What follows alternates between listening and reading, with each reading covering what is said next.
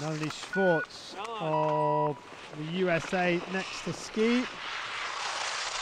She's actually a torchbearer at the 2010 Winter Paralympics when she represented Canada. So since changed countries and now represents the United States. And Schwartz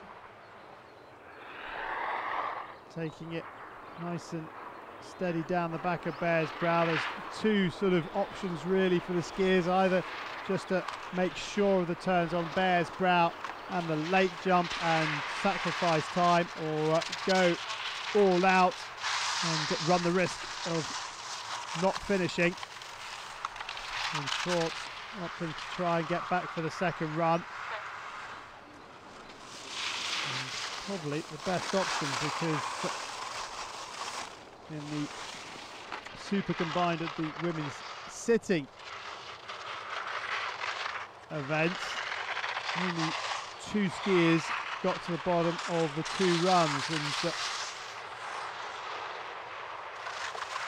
a case for just trying to make it down, because you never know what might happen. So Schwartz 11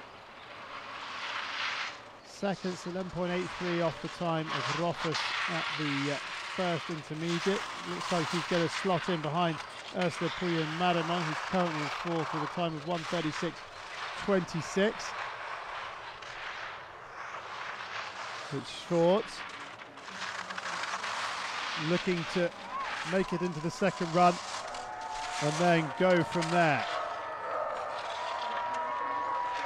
So the time for Melanie Schwartz is 1:44.46, 19.1 off the pace. She goes